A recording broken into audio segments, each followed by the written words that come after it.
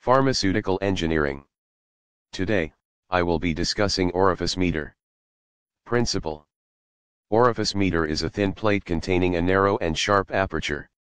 When a fluid stream is allowed to pass through a narrow constriction, the velocity of the fluid increase, compared to upstream. This results in decrease in pressure drop, and the difference in the pressure may be read from a manometer. The velocity of the fluid at thin constriction may be written as U is equal to C, root of 2g, delta H. Where delta H is pressure difference and can be measured by manometer. C is constant. U is velocity of fluid at the point of orifice meter. Construction.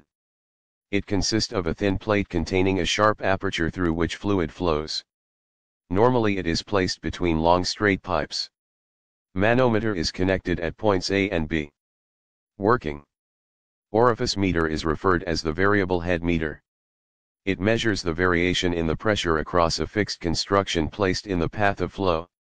When fluid is allowed to pass through the orifice, the velocity of the fluid at point B increase, as a result at point A, pressure will be increased. Difference in the pressure is measured by manometer. Bernoulli's equation is applied to point A and point B for experimental conditions. This is the equation. Where U is velocity of fluid at orifice.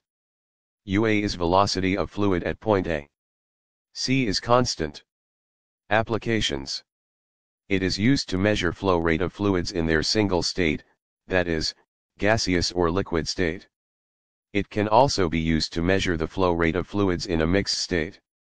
Example, natural gas with water.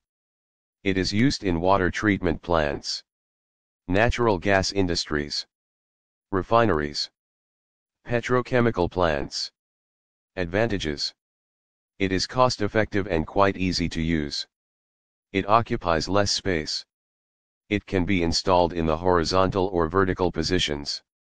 Check out other videos too. And subscribe to my channel.